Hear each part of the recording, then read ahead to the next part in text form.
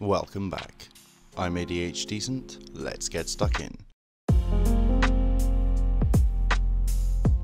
Mastering Mod Organizer 2, Applications and Nexus Integration.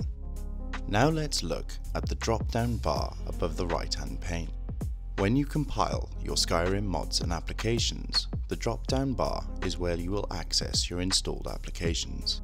As you can see here on my example, SE, the script extender, and probably the most important one here. Loot, for organizing your load order. Finis, for character animations.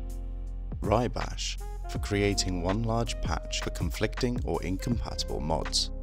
Body Slide, for adjusting the character presets, shapes and sizes. Outfit Studio, for adjusting and creating clothing to fit said body types.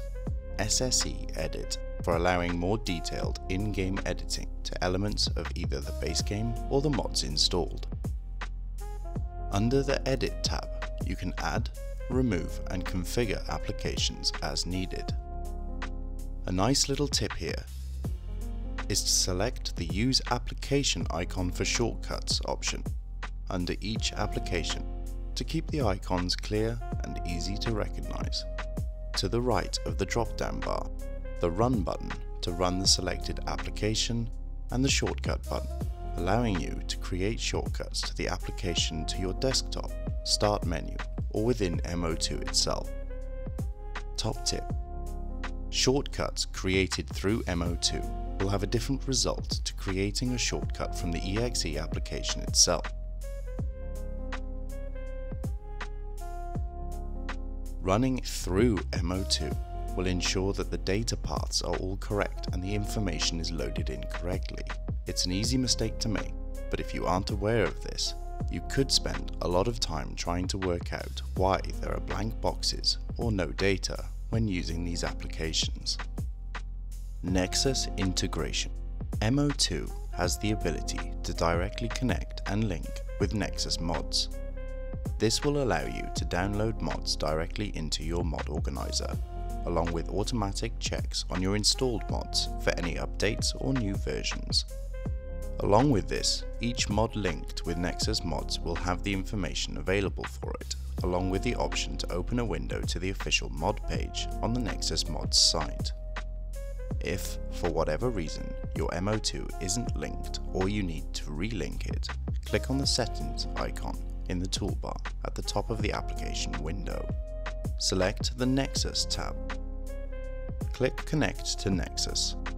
You will be prompted to accept this link on your Nexus Mods browser window. Approve it.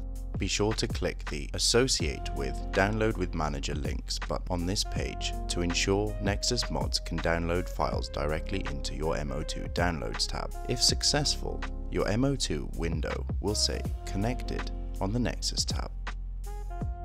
Here, you can enable or disable the ability for MO2 to prompt you to endorse mods you are using, displaying the heart symbol we discussed in episode 1. Now we have linked Nexus Mods and MO2, we can visit the Information tab on any mods downloaded from the site. Right-click on the mod of choice. You will see the option Visit on Nexus. This will take you to the official mod page on Nexus Mods. Click the Information button. A pop-up window will appear. If correctly linked, you will see the mod page displayed here. This window can be useful for mods with specific installation or compatibility requirements, as you can see these displayed without opening your browser. At the top of this window, you will see the mod ID bar relating to the Nexus Mods ID number.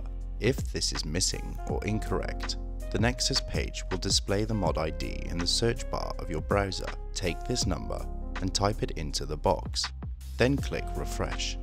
This window also displays the version number, which you can correct or manually change if needed.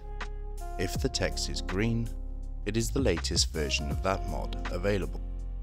If it is red, it is either outdated or incorrect. You can update the version number here if needed. The tracking option, as discussed in episode 1, is also available here.